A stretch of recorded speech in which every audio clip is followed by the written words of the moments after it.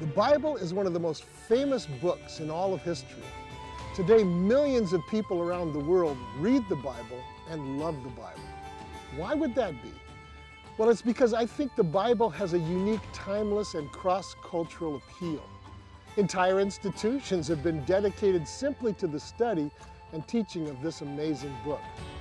But whether you think the Bible is famous or maybe infamous, there are still lots of mysteries waiting to be discovered in its pages. For example, take David and Goliath. Is that just a myth?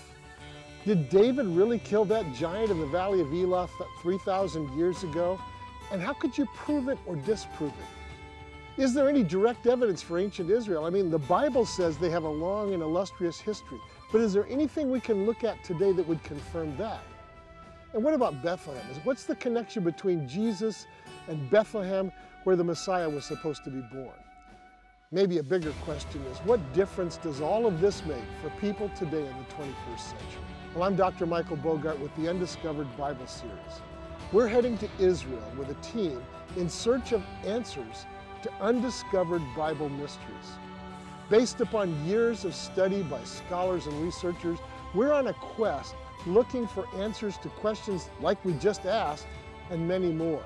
I hope this series becomes a door for skeptics and seekers alike to find the truth. So join us on this journey as we explore the undiscovered Bible.